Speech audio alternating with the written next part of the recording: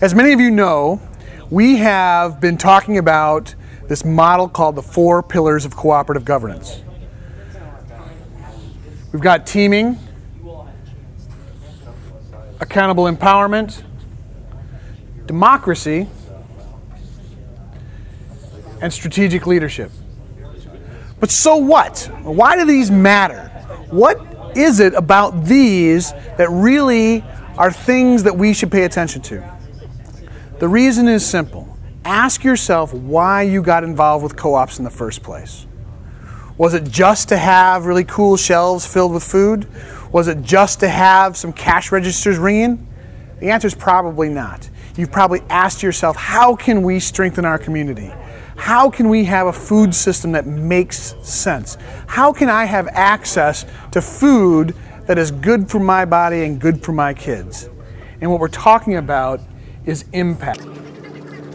We want to have impact on the places that we care about, our communities, and so on.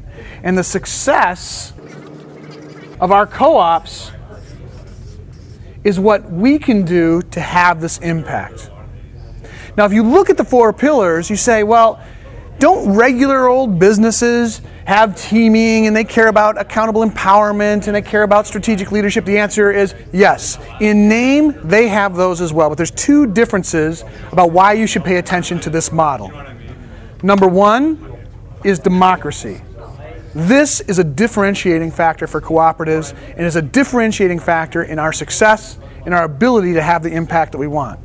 Secondly, while these are similar in name, they're different in flavor.